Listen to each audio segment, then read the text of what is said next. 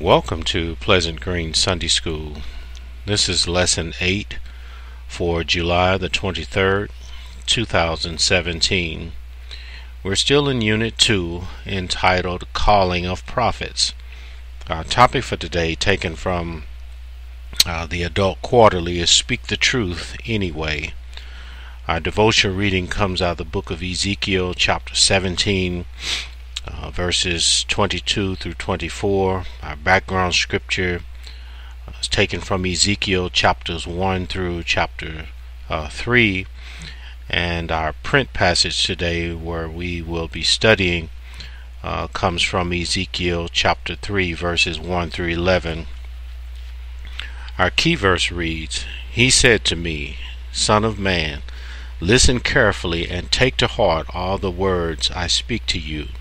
Go now to your people in exile and speak to them. Say to them, this is what the sovereign Lord says, whether they listen or fail to listen." That is taken from Ezekiel chapter 3, verses 10 and 11 from the NIV translation. Our lesson aims today, number one, is to explore God's call of Ezekiel in terms of Ezekiel's eating of a scroll. Number two is to sense Ezekiel's reaction to being called to speak to a people who were not predisposed to listen. And then thirdly is to identify ways to be harder than flint in obeying God's call in a hostile context.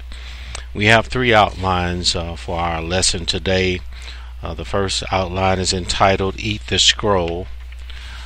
The second outline is entitled A Rebellious People. And then our third outline is entitled God's Spokesperson. I certainly thank and praise God for this another great opportunity to share this Sunday school lesson with you.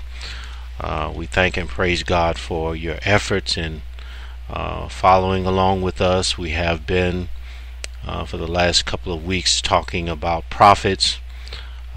Last week we were studying from the prophet Jeremiah. Today we are studying from the book of Ezekiel chapter 3, verses 1 through 11.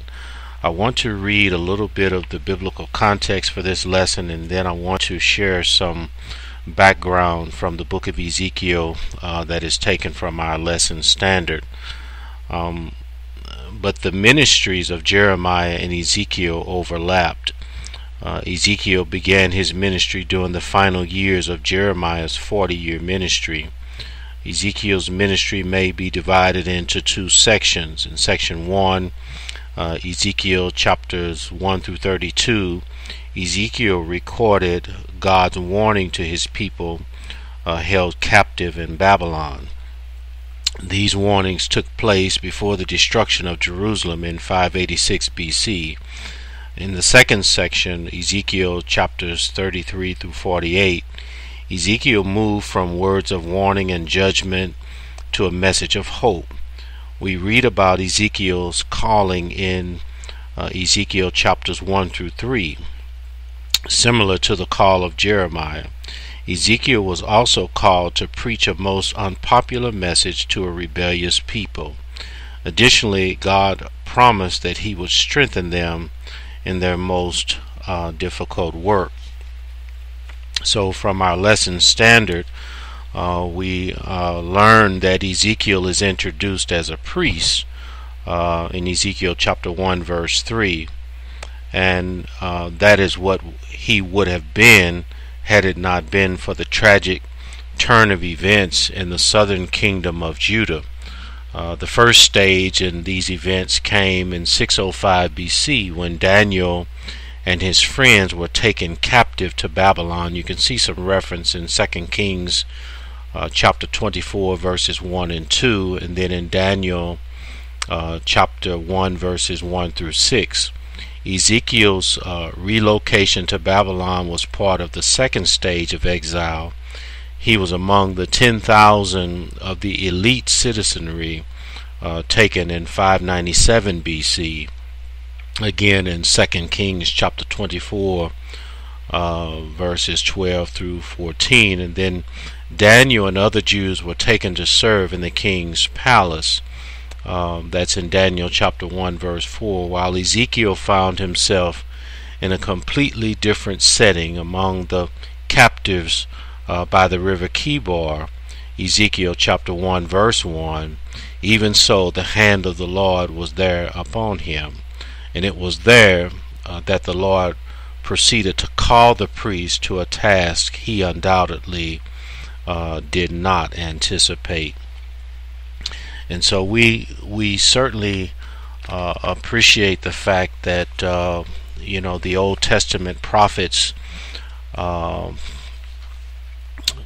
they operated on two principles that we need to understand. They functioned as foretellers, and they also functioned as forthtelling. So we want to appreciate this lesson today and take a look back at the prophets that God was calling to usher in truth. And we're going to talk about our topic for today is Speak the Truth Anyway, and I want to focus a little bit on the truth. We understand from John chapter 14, Jesus says, I am the way, the truth, and the life.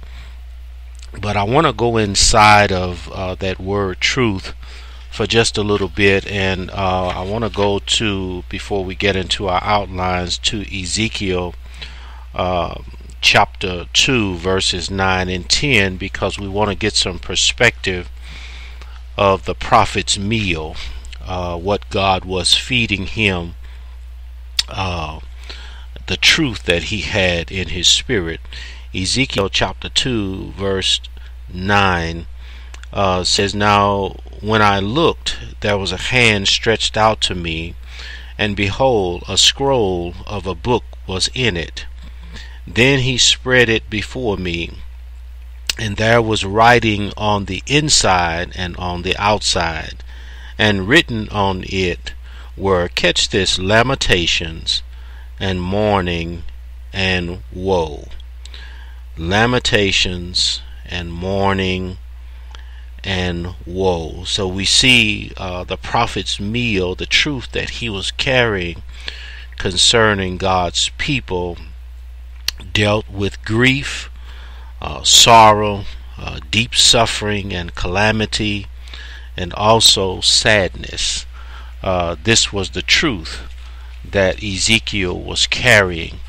And so we want to be able to appreciate the fact that when we understand the truth of what God knows, it's not always pleasant to us.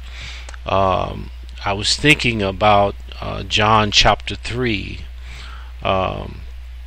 For God so loved the world. You all will remember that passage, that verse. For God so loved the world that he gave his only begotten Son, that whosoever believeth in him should not perish. That is also tucked away in the truth, is that if we fail to adhere to the message of God, also locked inside of the truth is the consequences. If you stay over in the book of John chapter 3, you will see that God does not have to quote something different in terms of condemnation. It's already tucked away in the truth. It's already tucked away in his words, and that is what Ezekiel is carrying. God's people, Judah, the southern kingdom of Israel, had failed to comply with the messages of God, and so God raised up Ezekiel to send a word to them that was the truth, but it was not a good message. But later on in the book of Ezekiel, we see words of comfort, words of promise, words of hope and restoration. But first things first, we have to deal with this prophet's meal. that God gave him to eat. It also helped Ezekiel to identify, internalize the message or the heart of God, the concern of God. And this is the thing that grieves us concerning the messages and the truth of people who are failing to repent and failing to give their lives to Christ. The truth is that the possibility is there for you to perish. We won't have time to get there today, but I want you to look at Luke chapter 13. So our first outline is entitled, Eat This Scroll. This is taken from Ezekiel chapter 3, verses 1 through 3. And the Bible says, Moreover, he said unto me, Son of man, eat that thou findest. Eat this roll, and go speak unto the house of Israel. So I opened my mouth, and he caused me to eat that roll. Verse 3, And he said unto me, Son of man, cause thy belly to eat, and fill thy bowels with this roll that I give thee. Then did I eat it, and it was in my mouth as honey for sweetness. I want to make mention of this phrase, Son of Man. God addresses Ezekiel this way more than 90 times in this book. But the phrase means a person, a human being, and emphasizes the humanity and frailty of the prophet, all the more when it stands in such proximity to a vision of God's glory. Also, this use of the phrase in Ezekiel should be distinguished from its use in the gospel as the favorite self-designation of Jesus. And so Jesus uses the phrase to designate himself as the Son of Man. But we want to get some understanding here. So God is addressing Ezekiel as Son of Man. And so here the call of Ezekiel begins in chapter 1. So when we read about his vision of the whirlwind in chapter 2, God began sharing with Ezekiel how he was sending him to a rebellious people. That's in Ezekiel chapter 2 verse 3. But based upon what God had already shared with Ezekiel, God provided Ezekiel assurance of his presence in chapter 3. But verse 1 begins with God speaking to Ezekiel. God referred to Ezekiel as the Son of Man. And so, as we said, this phrase is used more than 90 times in addressing Ezekiel. But there was great symbolism in Ezekiel's eating the scroll from God. It symbolized how God wanted Ezekiel to internalize his word to his chosen people. Literally, God was telling Ezekiel to take his message to heart. It was in fact God's message, not Ezekiel's. So once Ezekiel had internalized God's message in his heart, God commanded Ezekiel to go and speak to the people of Israel. Although Israel is used here in verse 4, God was referencing the southern kingdom of Judah. But Ezekiel did not hesitate. He did just as God had commanded. He opened his mouth and he ate the scroll. And so God continued instructing Ezekiel to eat the entire scroll and fill his stomach. But I want to make a couple of points here about this scroll.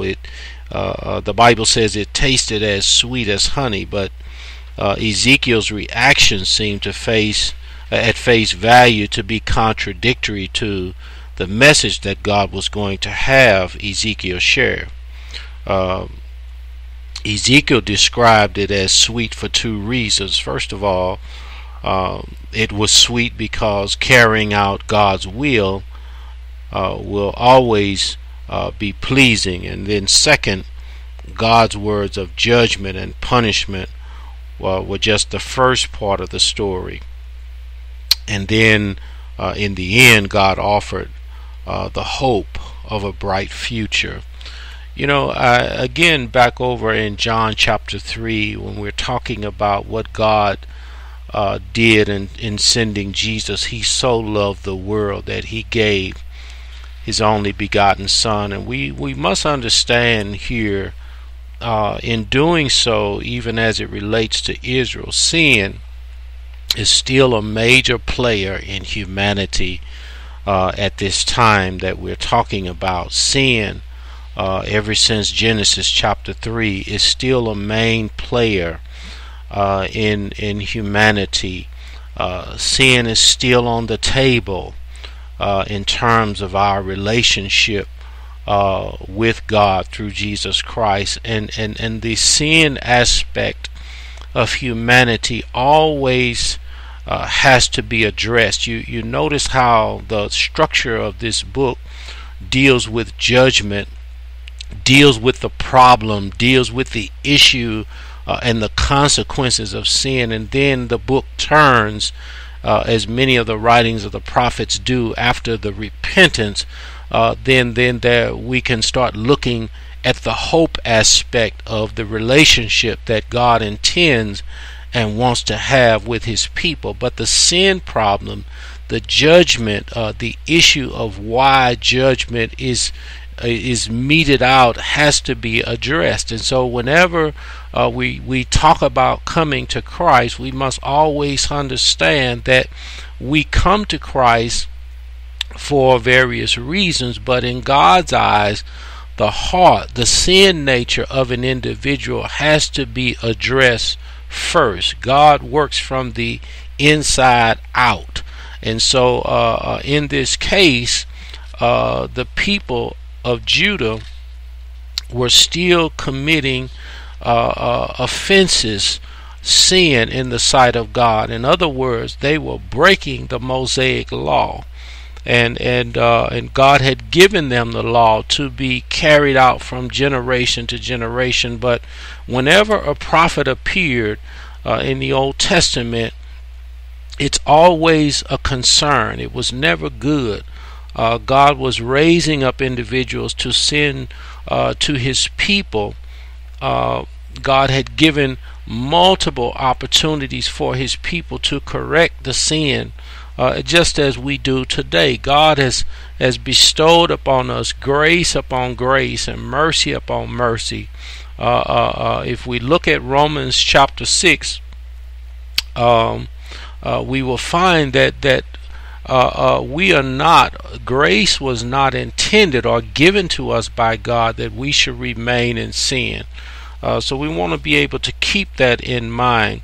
But the question is asked in the quarterly: how would you use the words, the bitter truth is better than a sweet lie, in relation to Ezekiel's message then and to the preaching of today? But I was looking at 2 Timothy chapter 4, beginning at verse 1. All of this is good if you go over there to the 4th chapter, the book of 2 Timothy. But it is clear that in these last and evil times that there are people, or there are groups that are putting in place teachers who will tell them what they want to hear.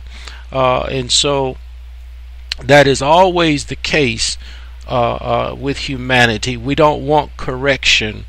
We don't want sound doctrine. We don't want warnings, and even today we don't want messages of concerning our sin. We want messages of blessings and all of the good things. But remember, as I said earlier, inside of the truth, inside of all of the good things, the good news that we have and that we preach, is consequences for rejection.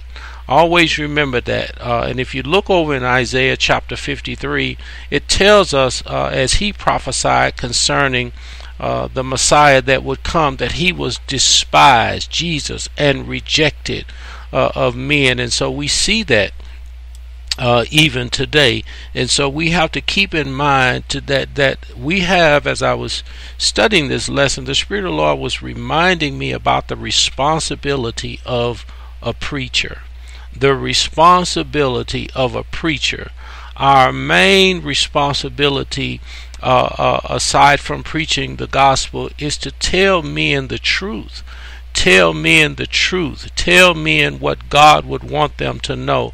We ought to be able to share with people that the wages of sin is death, but the gift of God is eternal life, which we have through Jesus Christ our Lord. That is the fact. That is the reality of how we should understand sin, and our approach and our preaching concerning our adherence to the gospel of Jesus Christ. The wages of sin is death. There is no disputing that, and that's what we see every day.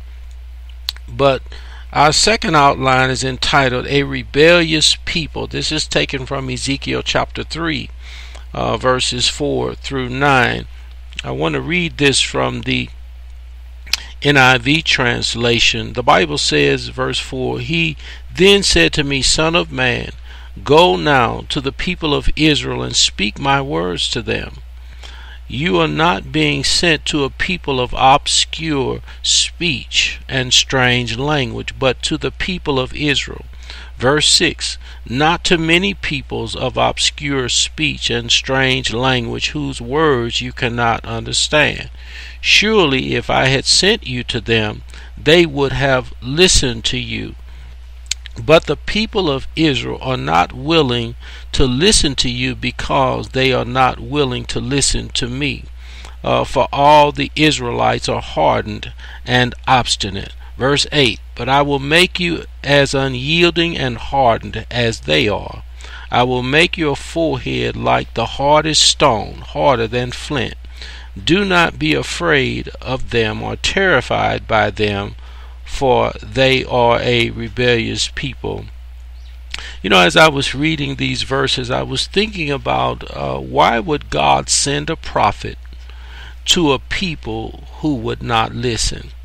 You know, we have to understand that God is just.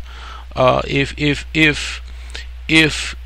we understand this passage here and the structure of this book of Ezekiel and how judgments were dealt with, God would seem to be unfair if He didn't warn you concerning your sin.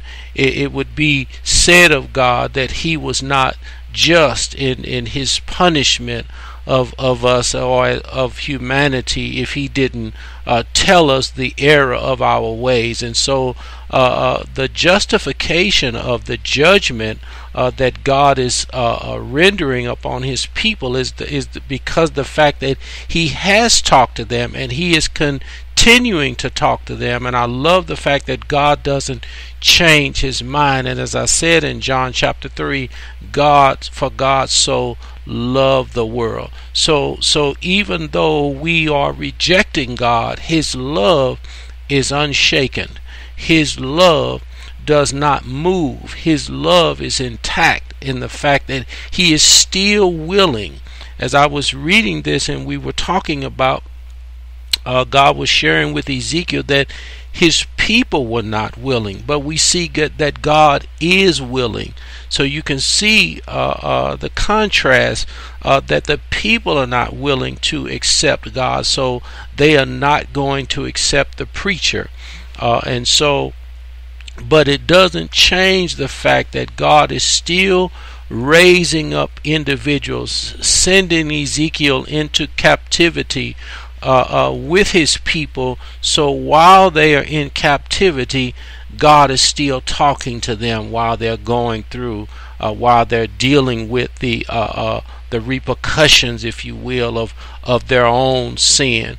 And I think this is beautiful. Some of us as preachers, we don't want to go through anything, but sometimes we have to go into the matter with the people, and even though they are going through, there should be some elders somewhere to help them understand that these things don't have to be. You don't have to die in sin. You don't have to wallow in condemnation, but you can be free. You can be set free if you're willing.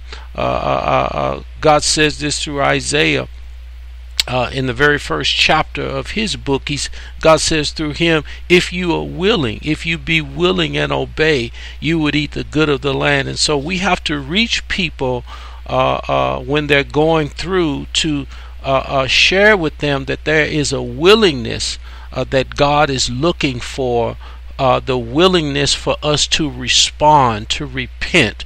Don't forget that word. Repentance is key for our relationship with God through Jesus Christ. We have to make a confession unto salvation. We have to make a confession that we are sinful and that we are sinners. And so we have to be able to acknowledge the fact that we have done wrong. And sometimes that is hard for us to do. But God is saying these individuals, Israel, and I should make the point here, another aspect of why God is not changing and he's still sending messages to Israel is because he's in a covenant with them. You want to remember that the nation of Israel is the only people in a covenant with God. It goes back to Abraham. These are his people. He brought them out of Egypt. He stayed with them, followed them through the wanderings in the wilderness. He guided them into the promised land under Joshua. So they have a special connection with God. They have a covenant relation with God that cannot be broken. And so we want to, if you have some time, you can read Romans chapter 11 and you will see what I'm talking about. But God also informed Ezekiel that he was not sending him to a people with strange language, but instead to his own people. And so it's true that Ezekiel would not be speaking to a group of foreigners whose language he would not understand. God's instructions to Ezekiel were most appropriate, considering that his people were now captive in a foreign land. And I want you to look at their spiritual state. Judah, Psalm 137. Read all of that if you have time. So, but here in our commentary here, the question is asked, why wouldn't the people of Judah listen? The answer was simple. If the people of Judah had not listened to God Almighty, why would they listen to Ezekiel, a mortal human being? They would not listen because they were a hard case, hardened in their sin. Let's go back to John chapter 3, and you will see over there that men love darkness. This is why, and even the Bible tells us over there in John chapter 3 that Jesus didn't come into the world to condemn the world. He came into the world that he might save the world from their sins. But it goes on to say that men love darkness rather than the light. That is the case today. We love darkness. We love the darkness of our deeds. We love the sin, the fun, all of the things that the lust of the flesh, if you will. And so we become calloused in this nature of sin. And keep in mind, this is the same nature that we were born in, so we are quite used to it. But if we are going to be saved, you and I, we have to be willing to start over. And again, back over in John chapter 3, Jesus tells Nicodemus that you must be born again. You got to start over. You need a new nature to live this new life. And Judah was not willing to part with their ways. And so we understand that, and we see that, and it is very common today. We don't want to break with the so-called tradition of sin. We don't want to break with the environment that we're in. We don't want to break with the friends. We don't want to break, in Israel's case, they were sacrificing and serving other gods. They didn't want to break with those little gods that they might enjoy the relationship with the Almighty God, even though they knew that the Almighty God had saved them on multiple occasions and brought them out. And they are in captivity because they have been warned to change their behavior, and they are not willing to do so. And so we have to understand God's hands in many regards is tied. God is not a bully. He wants us to want to love Him, to have an attitude of willingness to be a part of the family of God, to be humble, to commit ourselves to humility rather than pride, of thinking that we don't need anything, we don't need God right now, we'll wait, and all of these kinds of things. But this is the issue today, and humanity has not changed. And so here, what God was doing to illustrate how God's hand would touch Ezekiel to be just as defiant as God's chosen people. God would anoint Ezekiel's mind, make your forehead like the hardest stone. The Hebrew word for the hardest stone literally means an unbreakable stone.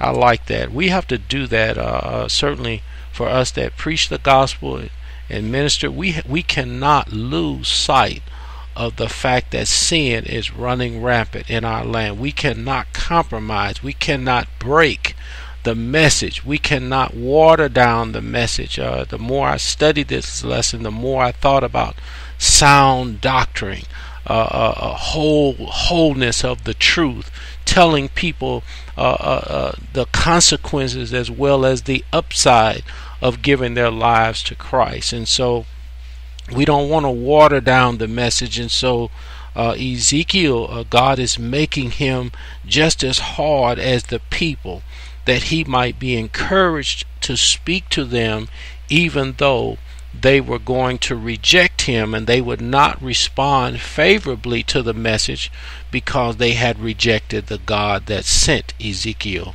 to them. But the question is asked in the quarterly. We observe that some Christians express a fear of public speaking, especially when it comes to sharing a righteous message in an unrighteous environment. Why might this be the case? So explore how this would be compounded if one knew that others would refuse to listen to what he or she had to say.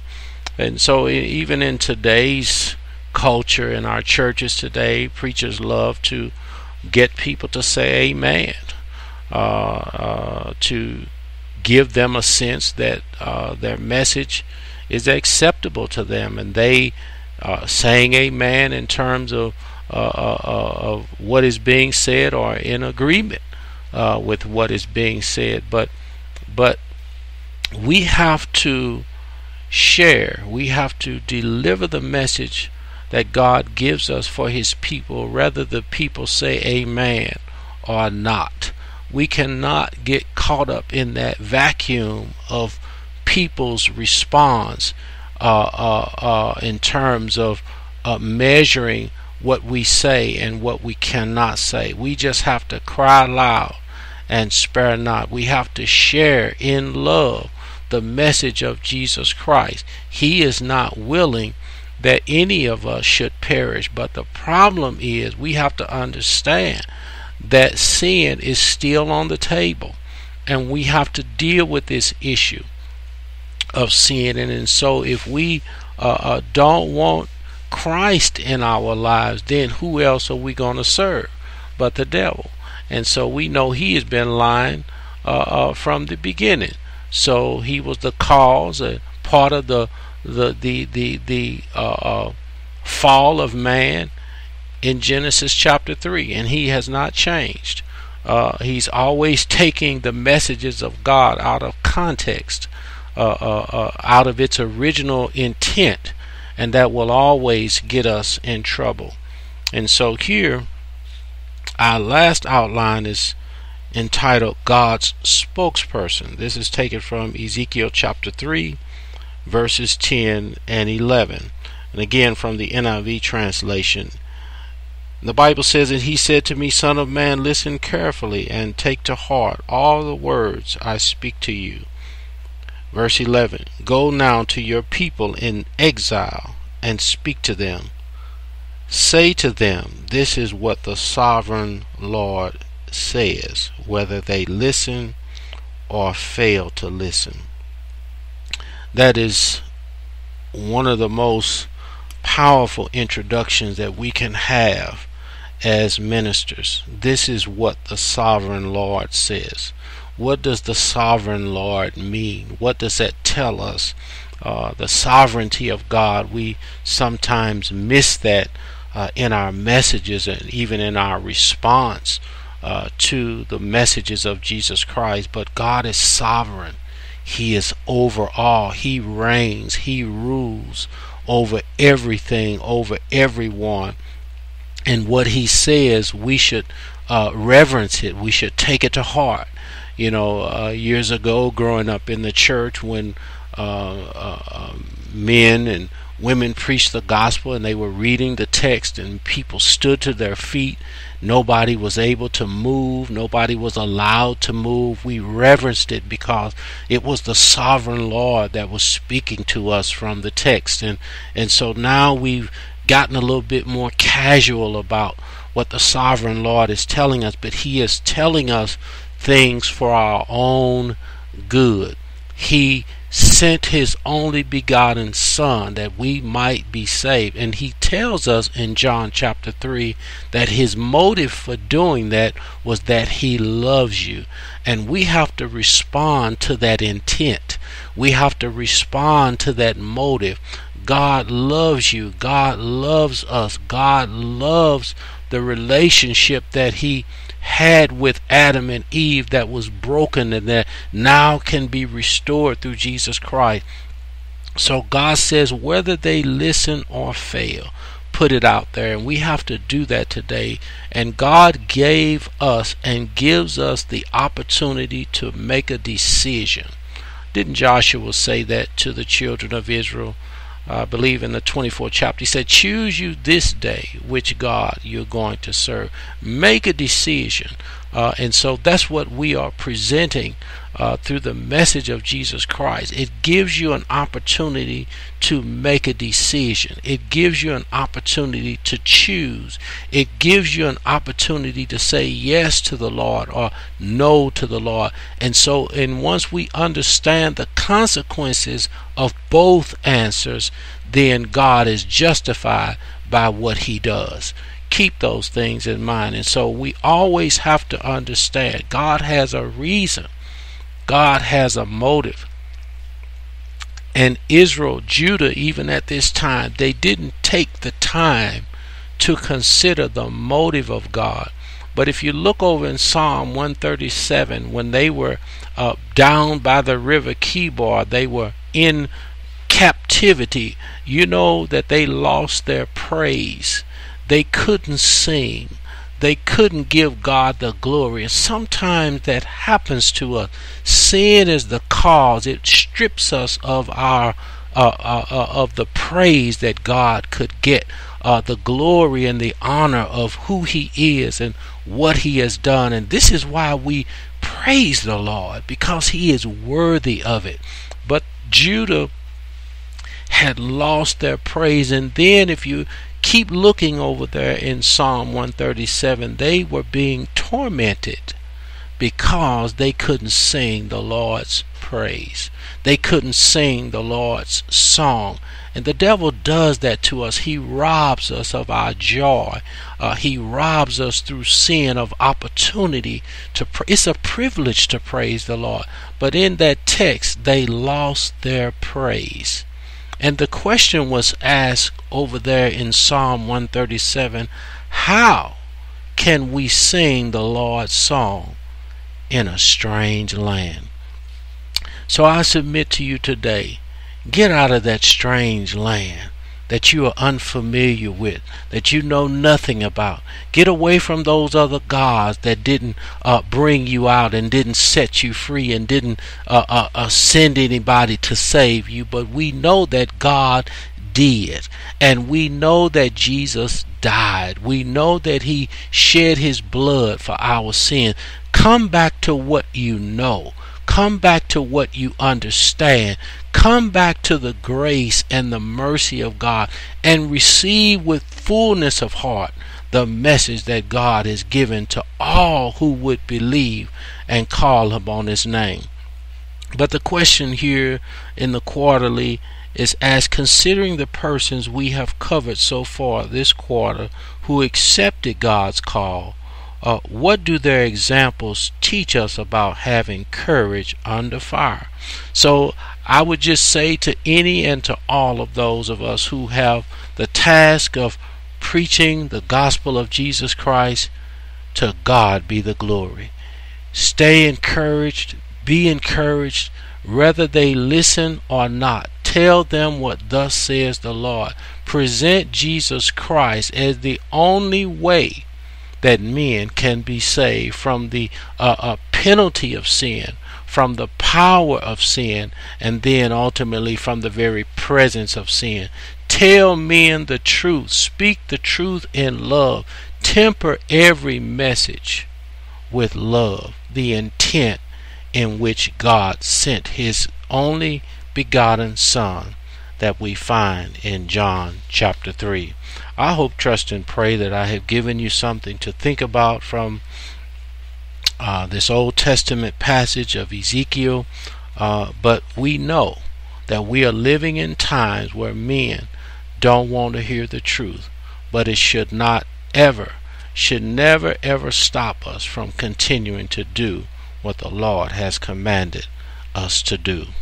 So our closing prayer: Lord God, we thank you for being there for us in our times of adversity.